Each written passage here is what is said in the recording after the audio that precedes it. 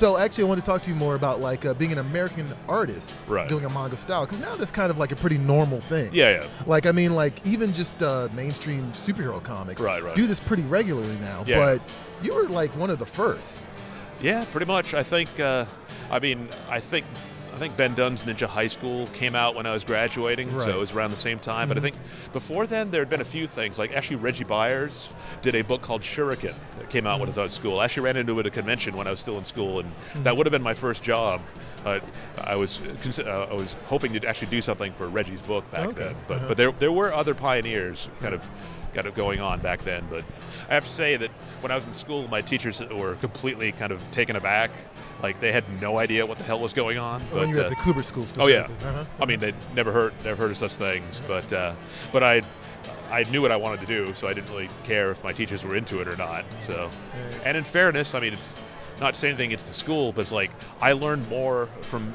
Like I immediately started cranking out Dirty Pair fan comics because I was convinced the Dirty Pair would make a great American comic. So while I was in school, on top of my assignments, I did between, I think, about 100 pages of Dirty Pair fan comics, which I actually learned more from just from doing the comics than I did from any of my classes. There's no shame on the classes, but at that age, when you're kind of young and flexible and have great degree of neuroplasticity, like you can really kind of turn things, you can really kind of pick things up in a hurry, and that's very much what I learned just from doing the job. I love that, neuroplasticity. I'm gonna actually use that next time. I love that. I don't want to play that up too much. I don't want to, because a lot of people freak out, like like I haven't gotten to this by age 18, or I haven't, or much later in life. Like I've actually managed to improve as an artist fairly considerably in the last couple of years just from life drawing, and I'm pretty old and do not have the same degree of neuroplasticity, but you can still improve when you're old. So don't give up, folks. So.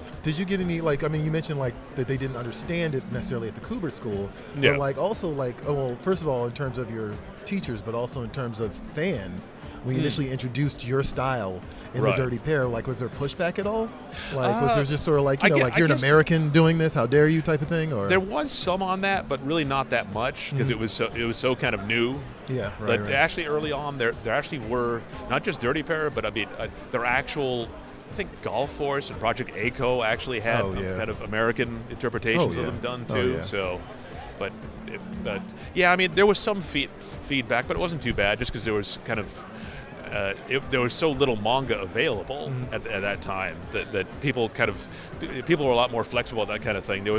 There wasn't a lot of purists, just because it was so new and so unavailable to most people that people would kind of deal with whatever they could get. I went straight to I basically decided that getting the rights to the Dirty Pair would be the thing to do, even though I had no connections whatsoever. Yeah, And I remember Joe Kubert, Joe Kubert enjoyed my stuff, but it still he would always kind of rub his beard in the classic Joe Kubert fashion. So I told Joe my plans to try to get a connection to Japan and get the rights to the Dirty Pair, and Joe said, Adam, that will never happen in a million years. And the thing is, he's right. He's absolutely correct as a grown-up. Hear that, but by sort of insane coincidence, one of my classmates knew the writer Jim Hudnall, who I actually worked with briefly, and Jim Hudnall in turn knew Torrin Smith, the head of Studio Proteus, the newly formed translation company. And I got in contact with Torrin and worked up a portfolio of Dirty Pair artwork, and Torrin just happened to have the contacts to actually, make a pitch to get the rights to do an American version of the Dirty Pair. And it did work out, but it shouldn't have worked out. That was an insane series of coincidences, particularly before the internet, where these are the kind of contacts were incredibly unlikely, but it actually happened. So. And that's actually interesting. I mean, I guess technically Joe was right. It would never happen in a million years. So like, it's gonna have to take another million years for something like that to happen. Because at the time I was like, how dare Joe say that to me? But he was absolutely right. There was no way that should have happened. But you used up the first 1 million years, so now you gotta wait. So actually, talking about the actual creator of Dirty Pair, like, what was his reaction to that? Because I've read some things that like the people that represented him were kind of like, no way. But like ultimately, you broke through. Like, what was his reaction to seeing those comics? I mean, I've never heard that much about it because basically there's been so many different variations of the Dirty Pair that I think he takes it all in stride. You're right. I mean, because the various anime Dirty Pairs got increasingly kind of far afield from Takachio's original novels. Right, I mean, you got the first they appeared fairly faithfully in their first appearance on a drive-in movie screen in the anime Crusher Joe. That's the first appearance of the Dirty Pair. They're actually fictional characters on a movie screen in the background of that book, which is actually also based on a Takachio novel, the Crusher Joe series. And then it went to the TV series spawned out of that. Then there were videos. Then Dirty Pair Flash, which is a completely new take on it, came out afterwards. So there's been enough variations. I don't think it was any big deal. So, so how did you? You hadn't had much exposure to manga before, but what were your with Star Blazers, the earliest thing that you came across? Or? Well, the earliest anime experience, like I said, was Urusei Yatsura, the anime version, which Oshii Mamoru and others were working on that. I mean, it was some pretty trippy stuff actually, and then of course Miyazaki.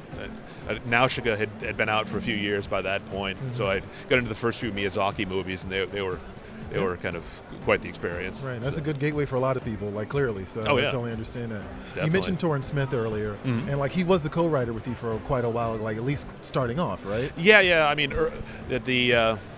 kind of early on, I was lacking confidence, so I worked up a synopsis for our first miniseries, and we sort of broke it down Marvel style, and.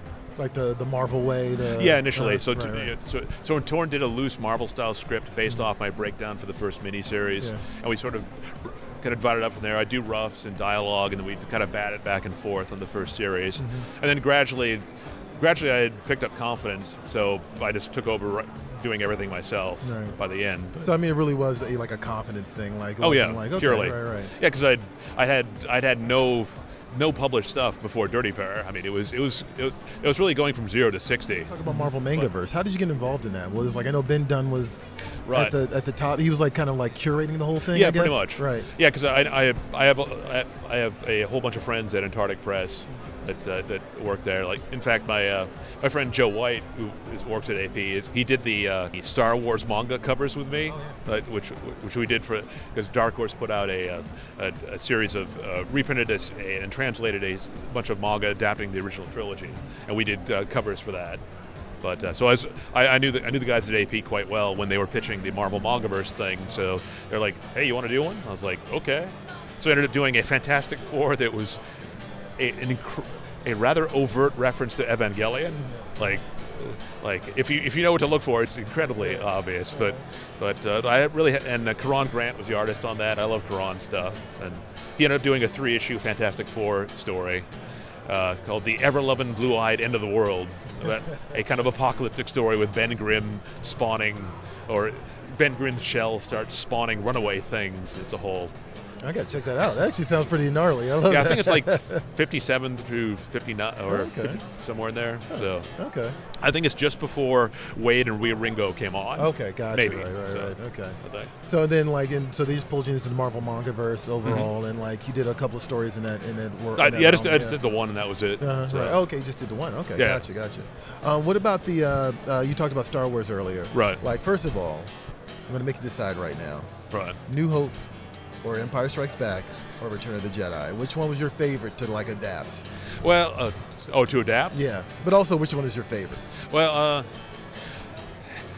I probably would still have to say A New Hope, just for once again the degree of impact and kind of change on my life. Even though I think Empire is the better film, but Star Wars had such a sort of impact on me that I would probably have to give the nod to A New Hope barely, But in terms of the covers, actually, we did 4 covers for each adaptation, and in the first bunch, I actually drew TIE fighters and X-wings by hand, and they are extraordinarily difficult to draw. You don't think they are, but the nose of the X-wing is a nightmare, because when you're drawing it coming towards you, it's increasing in perspective, but it's also shrinking, or because the nose tapers.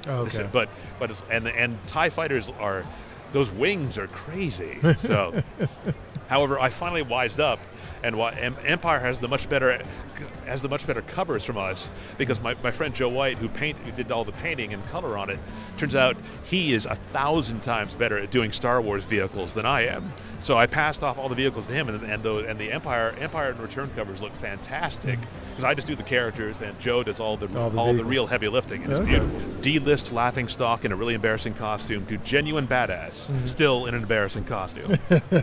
But